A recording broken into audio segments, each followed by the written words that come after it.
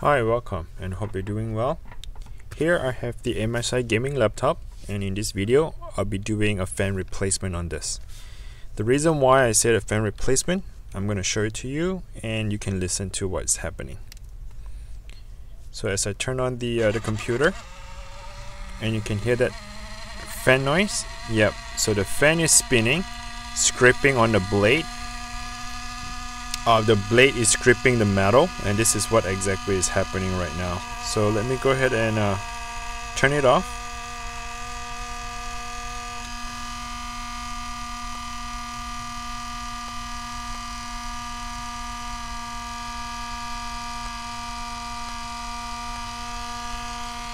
Sorry, still making that noise. It is shutting down right now.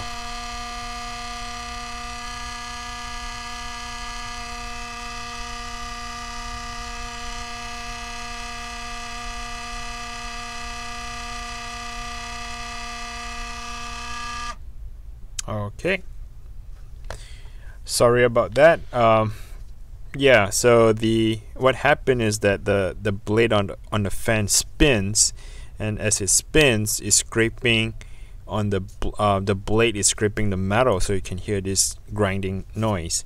Sometimes the motor, the ball bearing is, there's a crack on it, or maybe the motor that spins is not even, so the blade is tilted at certain angle and it's making that sound. Alright, so let me show it to you what model this is. This is the MSI MS16Q2. That is the model of this laptop. Let's go ahead and take a look. So the first thing I like to do is to remove the screw.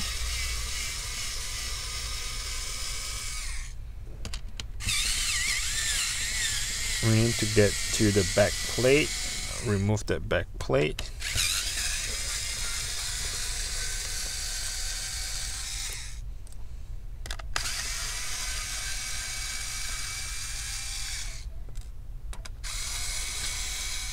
If your fan is fine, and let's just say that your laptop is overheating and you need to clean off the dust, or maybe apply a new thermal paste to have a better cooling on the system. So this is the video that you should watch and see if you learn something out of it. Hopefully I can show you on how to do that, to show you what the heatsink is and where you can apply the new thermal pads or thermal paste. Come on, it's not coming up.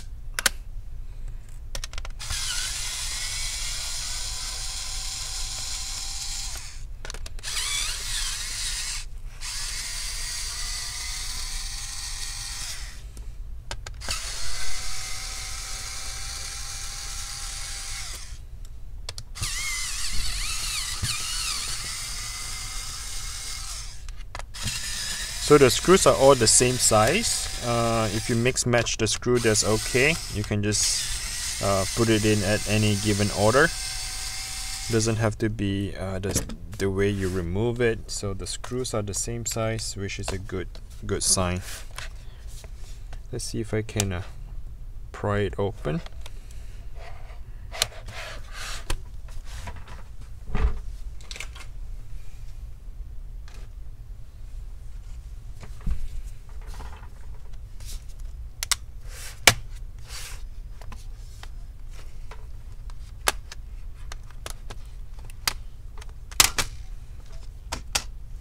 Okay, so you just have to pry it underneath the thickness of this. This is the back plate. Once you pry it open, the entire back plate will just come right off. Okay, at this given time here, this is the fan, and I can see that the fan is the problem, because usually if the fan is in a good condition, you can just spin it and you can feel like the fan blade spins very smoothly. So it doesn't stop, and you can see that this thing stops and it actually make the sound, right? and this blade here doesn't hardly spin. You can feel like the blade on this side doesn't really want to spin at all. Alright, so let's go ahead and get going to do the fan replacement here. Okay, the first thing I like to do is to disconnect the battery. So let's pull the battery down. This is the connector. Just slide it down to your body.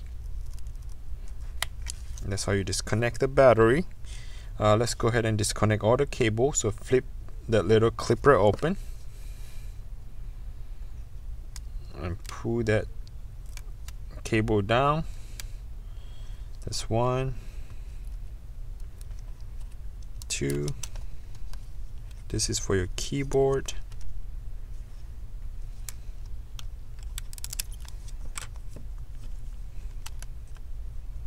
This is for your Wi-Fi.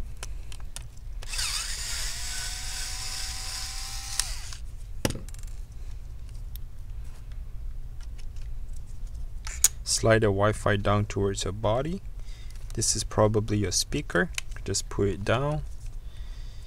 This is your LCD screen.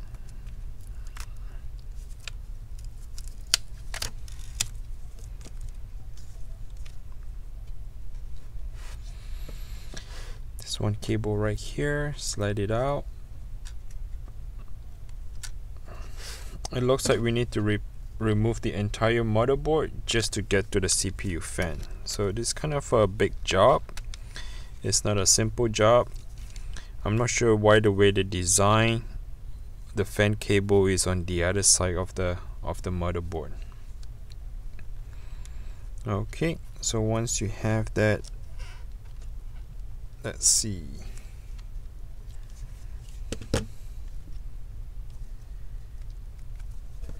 Let's remove the battery.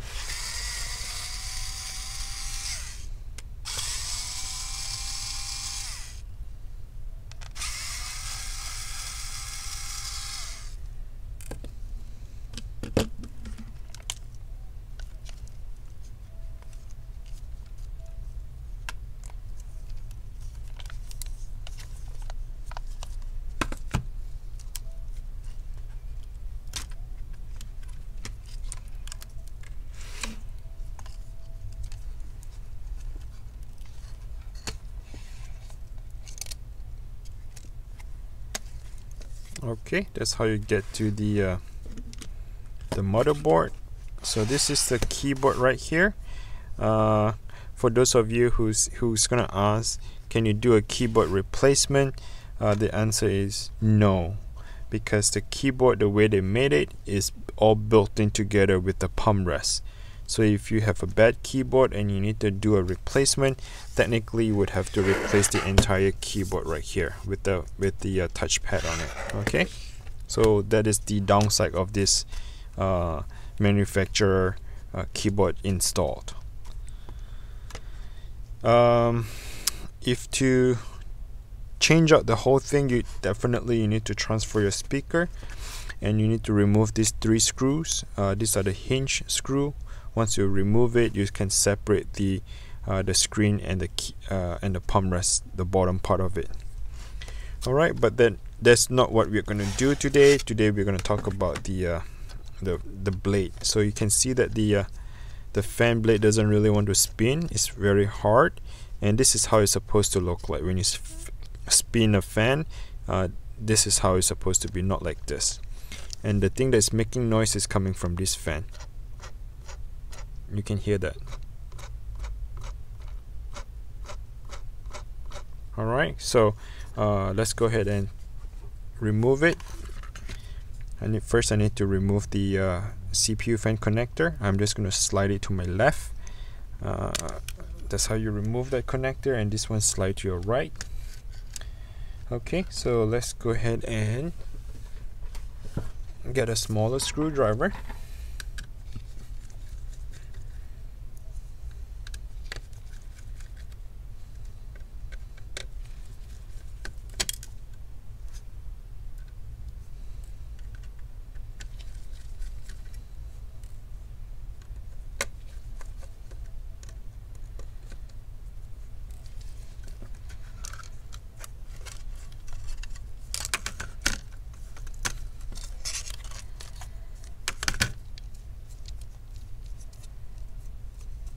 Okay, that's how you remove that fan.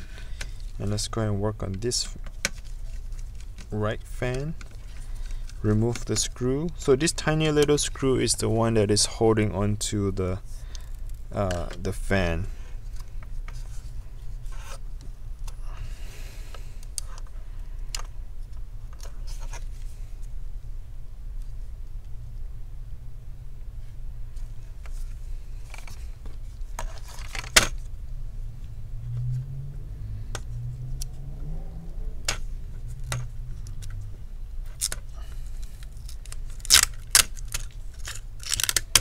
And you must remove the tape because the tape is still taping onto the fan.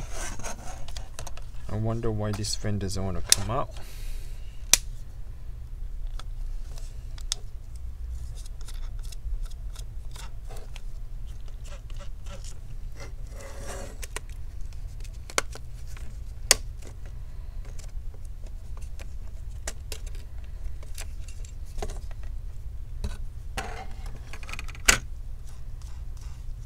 Okay, so that's how you remove it. And at the same time, this is where you can check. You look at all this little dust. Over time it built up, all the dust and all the linen. This is where it makes the ventilation suffocate, and then the computer gets overheat. When it gets too hot and overheating, you get the performance decrease. At the same time, you can prematurely kill the CPU and the graphics card. So if you feel like the computer temperature is running really hot, you might want to consider coming here and clean off all this little dust and linens. Okay, so I'll come back and clean these things off, and let me continue explaining to you what you might able to do. And if you feel like the CPU and the heatsink are getting really hot, this is the time when you can unscrew all of them, remove the entire heatsink, and apply new thermal paste on it. For those of you who needs to increase the capacity on the storage, this is your M.2 drive. You can increase larger capacity for this. This is your DDR4 RAM. You can go ahead and upgrade the RAM if you want to. This is a secondary slot. It says SSD number 2. You can actually install a separate M.2 as a secondary data drive if you want to do that. Alright, so this is pretty much it. This is for the MSI. Hopefully I explained something that is in this video here to help you with the repair. But if you have any question, just comment below. I'd like to hear from you and see what sort of repair that you did for yourself. Alright, so until next time, please take care and good luck with the repair. Bye now.